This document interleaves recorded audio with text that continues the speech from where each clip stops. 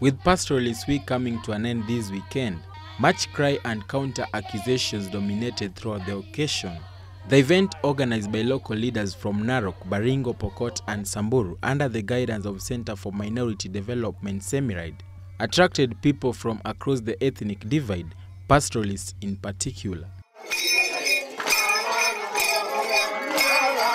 Singing in Hail of Unity was the tune of closing curtains on the ceremonial event, with different men and women seen dressed in their traditional attires that symbolizes their cultural diversity. The forum was organized with an aim of educating locals, especially the pastoralists, on issues to do with county governance, legislative framework, understanding the environment in terms of policy framework. This year, the major theme was really the participation of pastoralists within the devolved governance that Kenya is right now enjoying. One of the challenges that we've had is to really begin to understand the devolution and to begin to ensure that people get involved and call to account the county governments.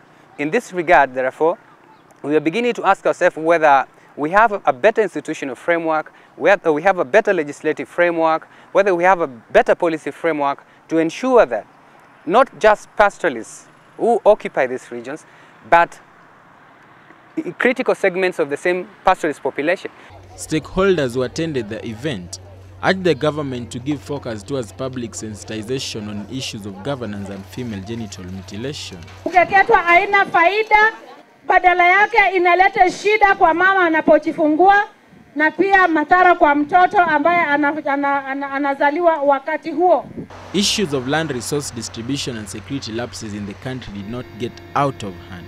Local leaders blamed the national government of neglecting their views and ideas during the process of decision-making. The pastoralist group, they are never being consulted in issues that are being passed or are being made to govern this country. Security in this community has been an elusive right, with the continued culture of cattle rustling transforming into a politically flamed challenge that has tagged the pastoralist community as a threat to the national security. So a recent incident of attack on 19 police officers in Kapedo. Kama Turkana County, tunataka kuelezea wandugu zetu ambaye ni Wapokot.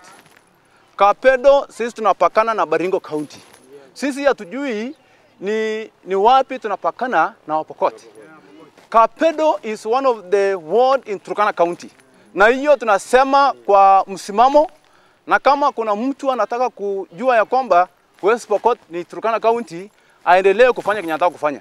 Moreover, extractive industries have denied the pastoral communities their natural resource. The good news of Tulo oil in Turkana has left nothing to the community around. Most of them now languish in poverty since there has been no compensation to the displaced. According to Raphael, operator MCA for Turkana, the process has been delayed for too long, with little hope now prevailing. Ukikuja hapo Lokicher, hapo mafuta imebeba.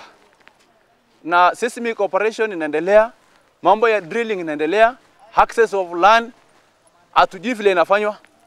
Terms of engagement ambaye inafaidi community ambayo imekuwa affected.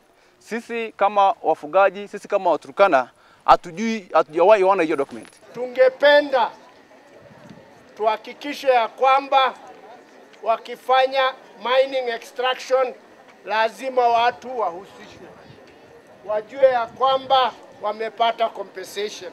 However, there were cries from some quarters who felt dissatisfied on how the whole event was organized, citing lack of more donor inclusion and stakeholders. I've been a bit disappointed in this program, Kenya Pastoral Week this time. It is very, very poorly disorganized. There was no organizations. People have been given a mandate to organize this Pastoral Week for 2014. They really disorganized.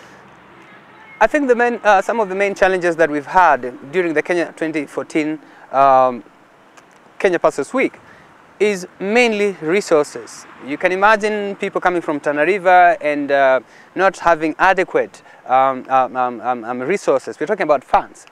We're also talking about, the questions of levels of moderating levels of literacy and all that amongst the different groups, and focusing the attention to a given thematic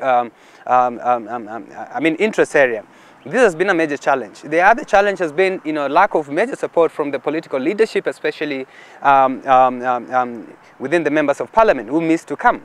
And because this is primarily an accountability framework where you have an engagement between that old man who wants to ask about this development project or policy issue, and there's nobody to respond to it directly with that. Apart from the constitutional commissions that appeared, very few of these leaders were there.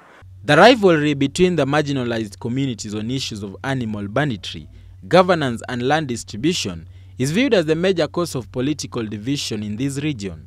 Maasai elders are therefore calling upon the Jubilee government to adopt amicable solutions of uniting and bridging the gaps immediately. Brian Ochieng, GBS News.